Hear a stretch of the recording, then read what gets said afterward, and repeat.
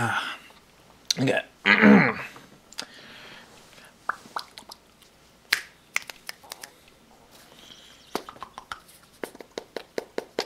I apparently can't do hand farts.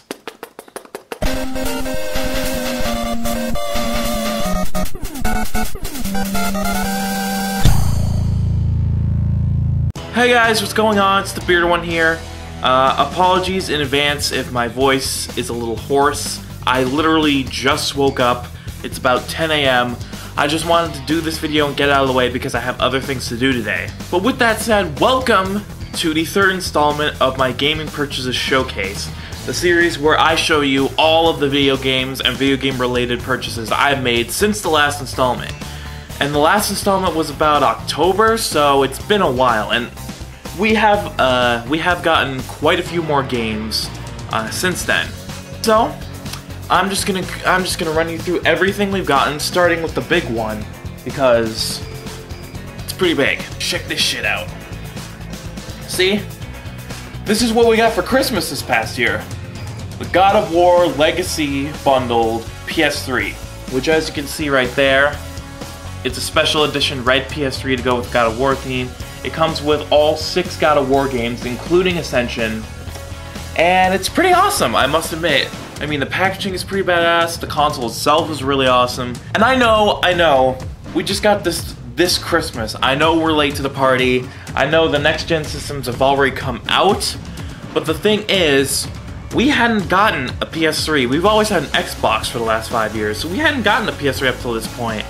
And we weren't sure what games would be backwards compatible with the PS4 and the Xbox One. So we decided, hey, we might as well skip the PS4 for now because frankly there's really no games for it other than Infamous. And we were just gonna get a PS3 and play the games that have already come out over the last 7 years and enjoy the fuck out of them, and that's exactly what we did. So yeah, we got that. By the way, PS3, awesome. I'm enjoying it more than the Xbox right now. Maybe it's just because I'm in a phase, but I really like it. So yeah, now I'm just gonna run through all the games we got for it. Starting with, obviously, the games that came with the system. Starting with the God of War Collection. This is a remastered collection of God of War 1 and 2 for the PS3. Ignore that little marker right there that says good for God of War 3 demo voucher. I God of War Collection. Up until this past year, I had never actually played God of War. I never owned it for the PS2, and I never played it. So I thought, why not get the Legacy Bundle PS3 so I can go through... It comes with all the God of War games, so I can just go through the entire series. So far, I'm still on God of War 1. I kind of got swept up in other games that I was more interested in. But from what I've played so far, it's pretty much exactly what I expected it to be. It's a fun hack-and-slash beat-em-up kind of game. It's very gory. I like the environments, I like the lore, because it is based on Greek mythology. I like the theme of the games. It's very original. Not a lot of people use this kind of mythology to base their games off of anymore. And I like Kratos. He's a cool character, he's a very relatable character. I like the gameplay, it's very fast, it's very solid. And I'm having fun with it so far, so I'll definitely go back and beat God of War 1 and then 2, and then we'll see where we go from there. I guess I should also mention that the Legacy Bundle came with the Origins Collection, which is the PSP God of War games, remastered for the PS3. So I have those too. Next game up, God of War 3. Since I'm only on God of War 1 right now, I haven't actually played this yet, but I've heard that this is probably the best out of the original series. I really don't have that much to say about this right now, because I haven't actually played it yet. So I'm just gonna give some expectations. I hope that, you know, it ends the original trilogy on a high note, and that it evolves past the original God of War and adds more mechanics, which it probably will. I mean, it is the third game in the series. But that's what I'm hoping from it. Next we have God of War Ascension. Again, well, this is the latest in the God of War series. Again, haven't played it because I'm only on God of War 1. This is a prequel, apparently, for God of War. Join Kratos as he seeks his freedom, redemption, and the clarity to avenge his family in this prequel to the best-selling God of War franchise. Experience an epic untold story, enhanced combat mechanics, and all new multiplayer battles. So yeah, there's quite a few different things about this one. It is the latest God of War game. It is a prequel, so it's set before all of the previous games. Apparently, it seems like it's going to be an origin story for Kratos, which is interesting. And this is the first God of War game to have multiplayer. And I've seen the multiplayer, and it's really unique. It's like, they didn't change the gameplay style or anything. It's God of War gameplay, but multiplayer. So it's an online beat 'em up. That sounds pretty cool, and I would be pretty excited to see this. Good thing that the system actually came with the online pass, so I can actually play it. But yeah, God of War Ascension, I'm looking forward to playing this one after I get through like 6 more games. Moving on, we have Heavy Rain. Now, this game is about 4 years old at this point. It was seen as a system seller when it came out because this game was so new and original and captivating that everyone loved it. We just played it this past Christmas, and I can see where people are coming from, let me tell you that much. To me, this is the definitive example of a cinematic experience in gaming. It's like you're playing a fully featured movie. It's literally what it is. There's little to no gameplay in this game. It's mostly all cinematics and QuickTime events.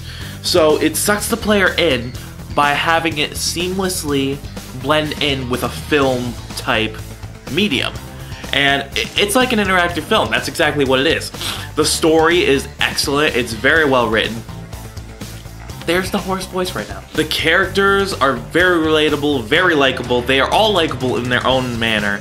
Even the killer is very likable. Graphics for their time are pretty great. I mean, they've gotten better, obviously, but they still look very nice for a 4-year-old game. The gameplay itself, nothing to write home about. It's your basic kind of point and click kind of thing, I guess, is what you would call it.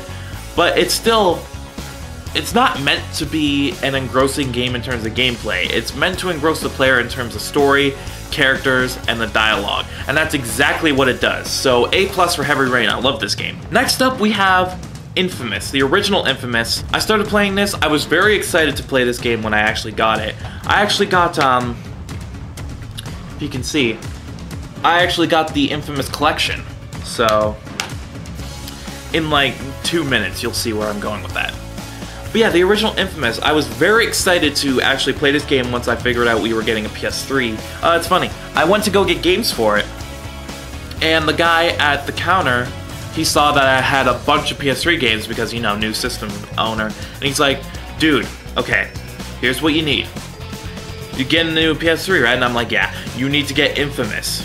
It's literally the only reason I bought a PS3 was Infamous. And I'm like, well, yeah, I was planning on getting Infamous because I'm really interested in it, just not right now. And he's like, tell you what, I will sell you the Infamous Collection, both Infamous games, $15. And I'm like, why not? I'm already spending $100 on games, so might as well throw that in there. It's a very unique game. A lot of people define this as a superhero game, in which the main character, Cole McGrath, he gets superpowers in the form of electricity. He has electrical powers. And so that basically means you can use electricity as a weapon. You can shoot lightning bolts, you can throw shock grenades, you can hover with electrical currents, you can grind along rails using the electrical currents. So yeah, it's a very fun open world game. It's really fun to parkour around the different buildings. Having electric powers is a very cool thing, especially like things like shock push and the shock grenade. It's basically if you had a full military weapon set along with special electric powers, because your standard electric powers are a lot like guns, like you just shoot people with them.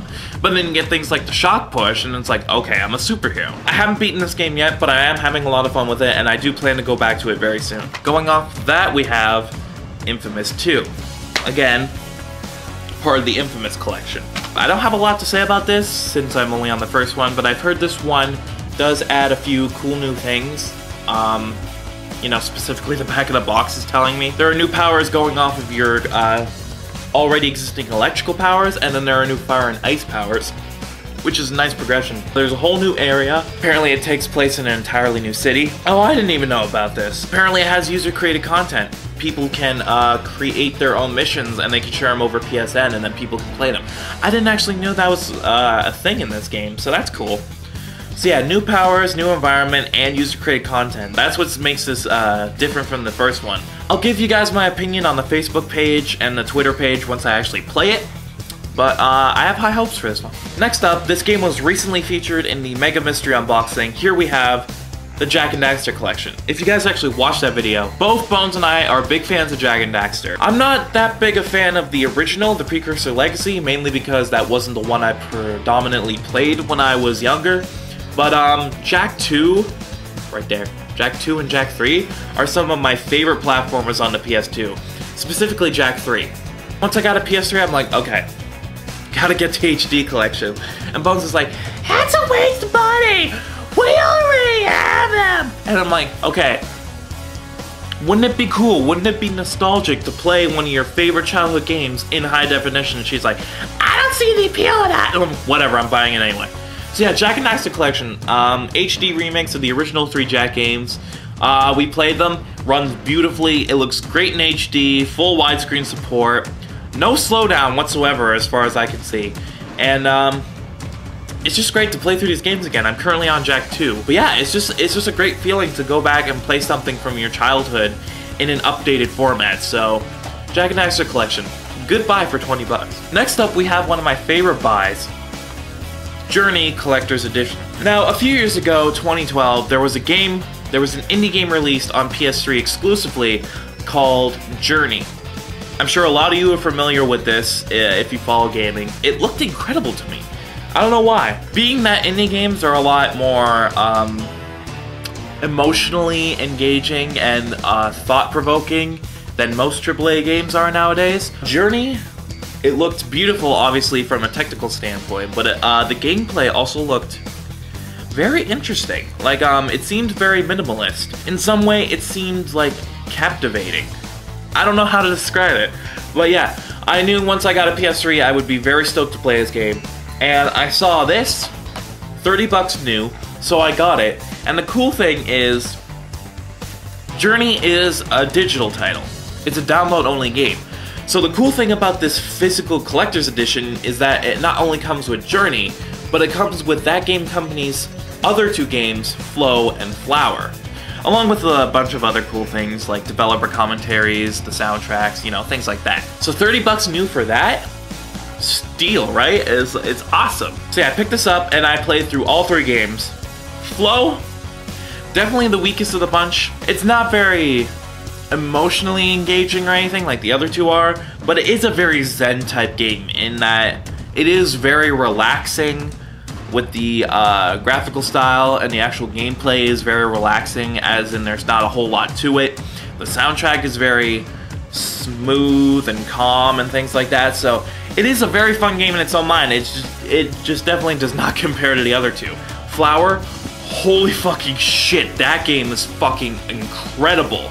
I definitely plan to play it for the channel eventually. Flower, just, this game is fucking beautiful in every manner of the word. Like, visually beautiful, emotionally beautiful. There's just something about the atmosphere that it creates that just drew me in instantly.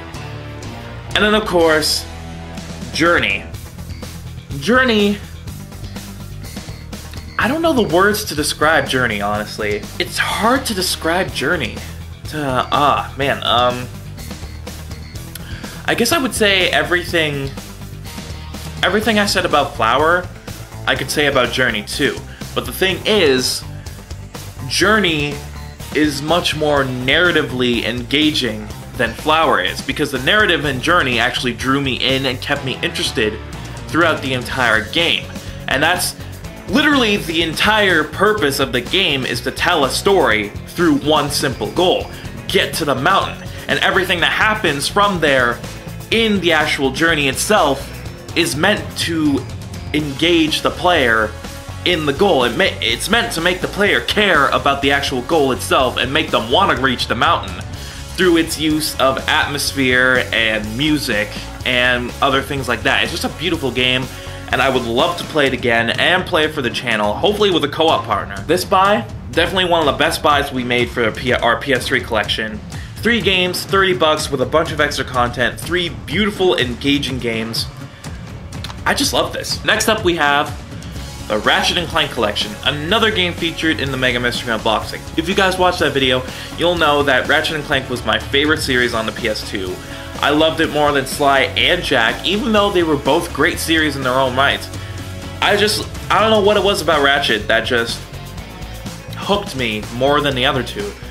But they were definitely my favorite on the PS2. And I saw this in a bundle with a controller for 30 bucks, and I was like, dude, come on, that's a total steal. We need a second controller, and it's my favorite fucking games on the PS2 in HD, so why not? This collection is very well done. I've heard some people say that Idle Minds botched this collection, and sure, there are a few things wrong with it, very minor things. There are a few visual glitches here and there, like eyelids clipping through models. Ratchet's helmet in the later games, in cutscenes, doesn't actually sit on his head, it kind of floats there. If you can look past small visual glitches like that, the rest of the collection is perfectly ported. Like, there's absolutely nothing wrong with it. The games themselves look great in HD, nothing is out of whack.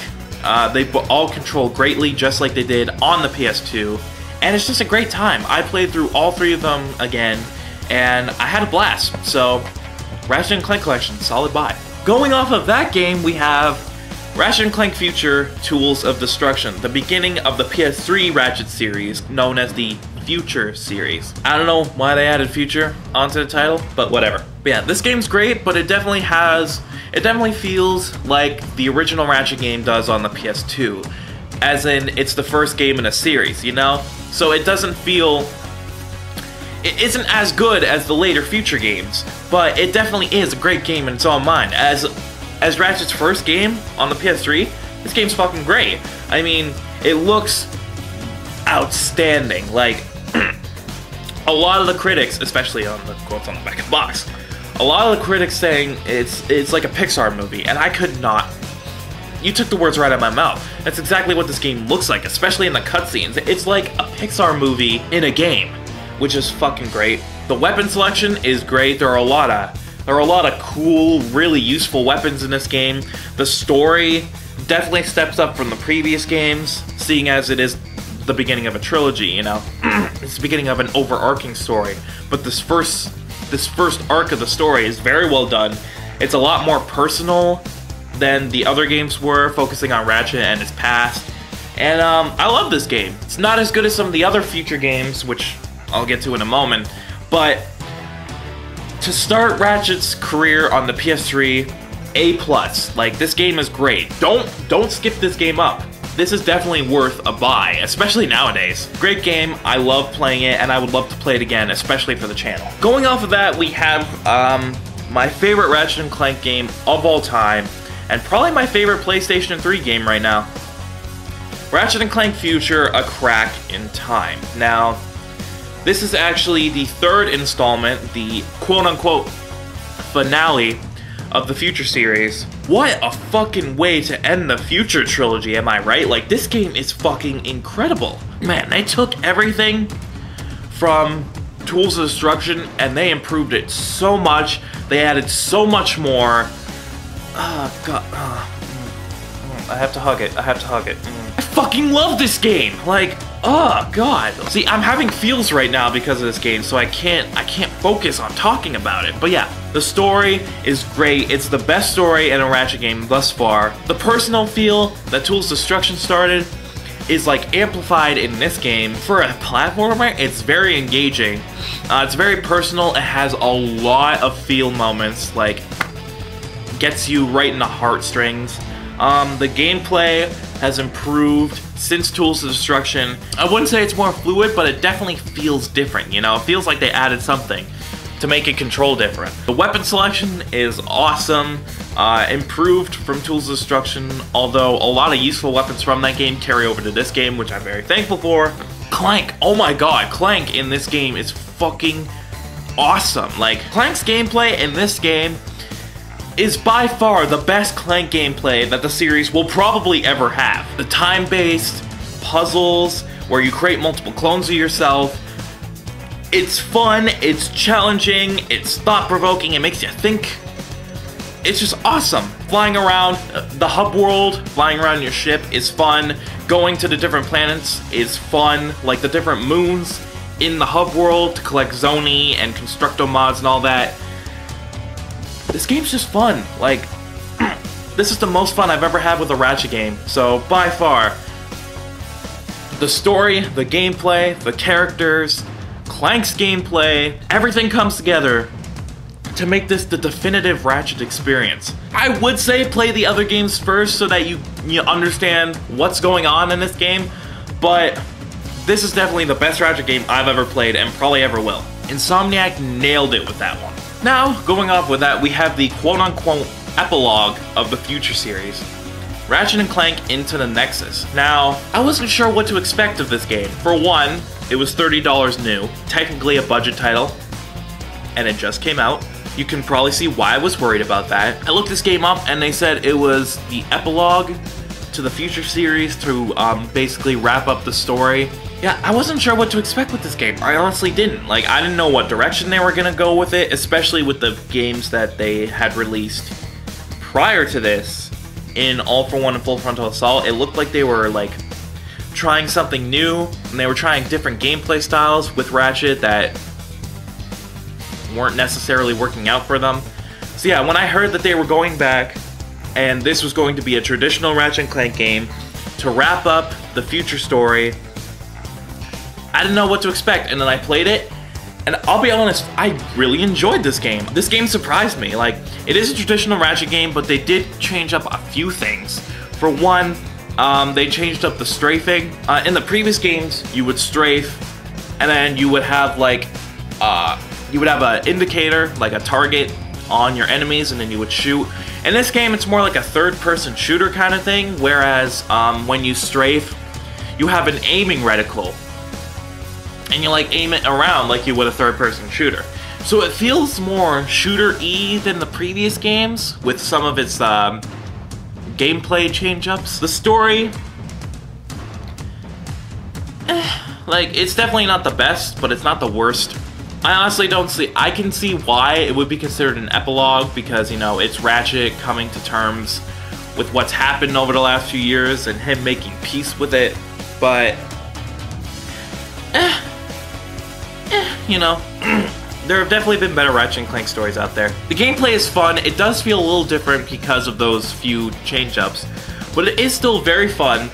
However, I understand why this game is a budget title, brand new, because it's only 4 or 5 hours.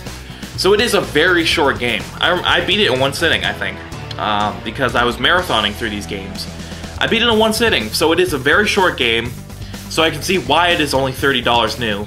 I think this is third on my list, so it goes Crack in Time, Tools of Destruction, then Into the Nexus. Like, I love this game. It is a lot of fun, and, you know, those few change-ups in the gameplay do make it feel fresh from the other games, but, you know, it's definitely not the best the series has ever put out.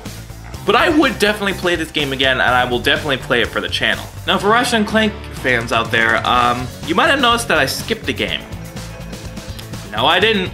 See, the thing about this is, not only is it 30 bucks new because it's so short, but it also comes with a download code for Quest for Booty, which was the, it was the second in the trilogy, and it was the in-between game between Tools of Destruction and A Crack in Time. So yeah, this game is interesting. For one, it's a download-only game. At least when it came out. I think there's physical disc versions of it now. But yeah, when it came out, it was a download-only, and a lot of people were like, well, that's interesting. And you can definitely tell why. It's not even a 2-hour game. And I have proof. I will put it up on the screen right now. Last time I played this game all the way through, I had started a stopwatch timer to see how long it actually took me to play this game. And as you can see, the timer isn't even 2 hours.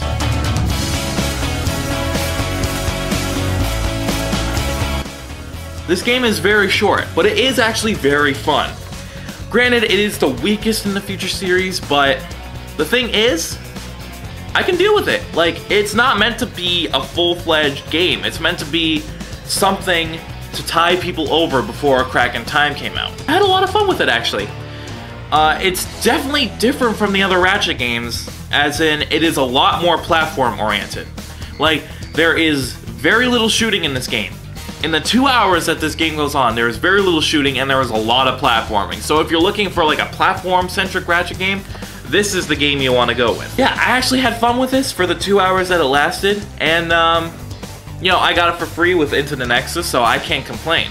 But it is a good game in its own mind. Granted, it is the weakest in the Future series. Moving on, we have our last games that were featured in the Mega Mystery Unboxing. We have the Sly Collection. I love Sly Cooper. Now, I love Sly Cooper, and when I got a PS3, I knew definitely one of the things I had to get was the collection, and also Thieves in Time. But we'll get to that in a second. But yeah, Sly Collection, much like the Ratchet or Jak collections, it's the original 3 games remastered in HD. Tanzaro did a great job pouring these games. Ugh. Ugh. Tanzaro did a great job porting these games. They all run very smoothly. They all look great in HD with widescreen support. And it was very fun to go back and play the original Sly Cooper. Because the last time I played it, I beat it 100%. Which I very rarely do in a lot of games. I think the last game I completed before that 100% was A Crack in Time, because I fucking love that game. But yeah, it was a great experience to go back and play that game again in HD. And I started Sly 2, I haven't gotten to Sly 3 yet, but I will definitely at some point play these games for the channel, because they are some of my greatest childhood memories on the PS2. And going off of that, we have the newest installment in the Sly Cooper series, Thieves in Time. I almost said A Crack in Time. There seems to be a time theme with these games lately. Sly Cooper, Thieves in Time, the latest in the Sly Cooper series. Finally, I must say, after an 8-year hiatus, someone finally decided we need a new Sly Cooper game. And unfortunately, it's not Sucker Punch developing this game this time. It's, if you can see there, Tanzaro Games, the people who were responsible for porting the games to the Sly Collection. So they took over development from this game, but they did a very good job. Like, I think I'm more than halfway through this game, and I am loving it. It's like Sly 2 and Sly 3 brought into the modern era. The gameplay is exactly what you would expect from a Sly game, but there are a few new tweaks and mechanics that make it different, while also making it feel very familiar. For one thing, it brings back the open world style gameplay from Sly 2 and 3. Sly, Bentley, and Murray are all playable, except this time, at a certain point in the game, Carmelita becomes a fully playable character. Like, at any point you want, you can play as Carmelita, which is cool. The big thing about this game, seeing as it is a time travel game, is that you get to go back in time and interact with Sly's ancestors, which make for a lot of great story moments and a lot of quirky dialogue, which the series is known for. But you can also play as them. In each chapter, you meet a different relative, and you can play as that Cooper relative. A lot of these are mentioned in previous games. You have Tennessee Kid Cooper, you have Ryoichi Cooper, Sir Gallup Cooper, you know, and you meet them and you can play as them, and they each have their own unique abilities that make them different from Sly. The environments are a lot bigger, but yeah, there's a lot of variety in this game. It's very fun. It's very reminiscent of the old Sly games, while also doing something new to make it seem fresh. And Tanzaro did a great job with this game. If they do make another Sly game, which... cliffhanger ending. If they do end up making another Sly game, I will more than welcome that, because they did a great job with this. We're almost done here. We only have a few more games left, and I haven't really played any of these games. These are more Bones' category, so I won't have a lot to say in this, so we'll wrap this up in a few minutes. But here we have The Last of Us. Just came out this past year. Critics were raving about this game. Like, it's a masterpiece, it's an emotional masterpiece, it's a visual masterpiece. Just overall, they're saying masterpiece, masterpiece, masterpiece. If you've been watching Peter Banter over the last year, you'll know that Random Richard, Riley, my co-host, wasn't too fond of this game when he first played it. See, he tended to get more into it as the game progressed, and then by the end of the game, he did end up liking it. And I can see why. This game is very slow. The game is meant to be taken in by the player, and they aren't meant to just rush through the game. It is very slow-paced. It is very methodical, but from what I've seen, it does look very fun. Obviously, supplies are a very big thing in this game. You have little supplies and little ammo. So you have to find different ways to take out your enemies. This game focuses a lot on stealth. From what I saw Bones play, it is very emotionally driven. Like in the first 5-10 minutes, they're already tugging at your heartstrings. I'm sure a lot of you cried in that first 10 minutes. You know what I'm talking about. You know exactly, people who have played this game, you know exactly what I'm talking about. You probably cried. I'm not judging, you probably cried. It looks very interesting. It's made by Naughty Dog, obviously, so it can't be bad, right? But I haven't played it yet, but I've seen Bones play it, and I will definitely play this and let you guys know what I think, and if it lives up to the hype. Lastly, I don't have much to say about these games, and the camera is dying, so I'm just gonna blast through these. Uncharted. Again, made by Naughty Dog. This was the first Naughty Dog game post Jak and Daxter, and the first Naughty Dog game on the PS3, so a lot of people were expecting a lot out of this game, and they got it. Like, Uncharted is nowadays known as one of the greatest series in PlayStation history. That's what Naughty Dog does, man. But yeah, I haven't played these games, Bones has, but from what I've seen, it is very beautiful, it's a very good looking game. The gameplay, it looks very fun. It's like a mixture between Tomb Raider style platforming and third person shooting. This game is very, very hard, especially in the later parts of the game. Bones was playing it on easy, and even on easy she was having a hard time, so I'm like, okay, give me the controller. And I tried playing it, granted this is like right near the end of the game, and fuck, it was difficult. This game is very challenging, so if you're looking for a challenge, go pick this up. It controls well, it plays well, it looks very nice. The characters, Nathan Drake, I don't even have to say anything about him, he's awesome. The story is very well written, and it's just a blast to play. So, Uncharted. Now, these two games, Bones has played a little bit of this one, Uncharted 2, but neither of us have played Uncharted 3 yet. So, I'm just gonna zoom through these games really quick. I've heard that Uncharted 2 is probably the best in the series, and probably one of the best PS3 games ever made. I played it a little bit at Riley's house. I played like the first hour or so of it, so I haven't really gotten into it too much to warrant that. But, yeah, these games are known as some of the best in PlayStation history for a reason. Naughty Dog knows how to make a game, especially after Jak and Daxter. They know how to make a game that's narrative driven, that has very likable characters, that has very solid gameplay. Yeah, I can't wait to play these games, even though I haven't played them yet. I do look forward to playing through Uncharted 1, and then playing through these two games to round off the trilogy. Especially since they just recently announced Uncharted for the PS4. You know, that's a big step up. They're going to the next system.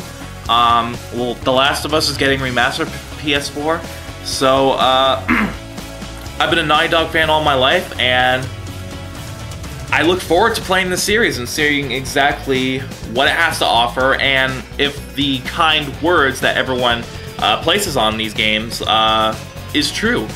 And if it lives up to the hype. So yeah, that's it guys for this installment of the Gaming Purchases Showcase. We had a lot to go through. I'm just going to quickly recap everything that I've shown you in this next minute. God of War Legacy PlayStation 3 Bundle, God of War Collection, God of War Origins Collection, God of War 3, God of War Ascension, Heavy Rain, Infamous, Infamous 2, the Jak and Daxter Collection, Journey, Collector's Edition, the Ratchet and Clank Collection, Ratchet and Clank Future Tools of Destruction, Ratchet and Clank Future A Crack in Time, Ratchet and Clank Into the Nexus, Ratchet and Clank Future A Quest for Booty, the Sly Collection, Sly Cooper Thieves in Time, The Last of Us, Uncharted Drake's Fortune, Uncharted 2 Among Thieves, and finally, Uncharted 3 Drake's Deception. So yeah guys, that wraps up this installment of the Gaming Purchases Showcase. As you can see, with a new system, there were a lot of games to show off, and this doesn't even cover half of it. There's still the digital games that we got that are actually on the PS3 system itself. So this is just the tip of the iceberg, but for a new PS3 owner, I think I had a pretty good head start when it comes to games. So yeah, I'm loving my PS3, I'm loving the games on it. It's quickly become one of my favorite systems of the, I guess you could say the last generation now. But yeah, great games, great exclusive games, just great content overall. Makes me love this system to death. And my love for Sony has rekindled since the PS2, especially since being primarily an Xbox user for the last 5 years. I'm glad I got this. I'm glad I got the games that I got. I'm loving the hell out of the PS3, and I just showed you a shitload of games that I got for it. So that wraps up this installment of the Gaming Purchases Showcase. I hope you guys enjoyed it. The camera's almost going on 50 minutes. Who knows how heavily I'll edit this. But yeah, that wraps things up here. So I'm gonna go and start editing this video because I have other things to do today. So I'm the Bearded One. With me is my bundle of PS3 games. There's a lot of them. I will bid you adieu. Keep on gaming.